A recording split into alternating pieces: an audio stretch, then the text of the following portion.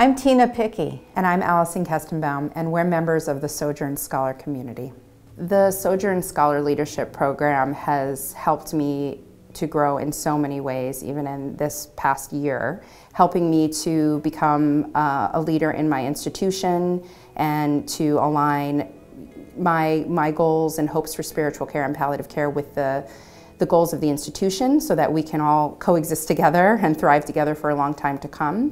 But also at tables around the country in palliative care that I don't know that I would have necessarily had a place at those tables or even known what tables to approach, that the mentorship from Tina and from the advisory group, which are from other multiple palliative care professions, that has opened so many doors and allowed my voice as a chaplain and a spiritual caregiver to be heard at those tables.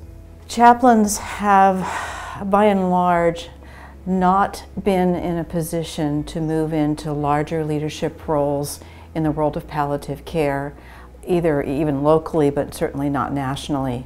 And because Cambia's palliative care excellence is so well respected nationally, when a chaplain is chosen as a Sojourns Scholar, it means that they've been thoroughly vetted, that they have demonstrated significant potential to take on a bigger leadership role and to really advance spiritual care in palliative care across the country.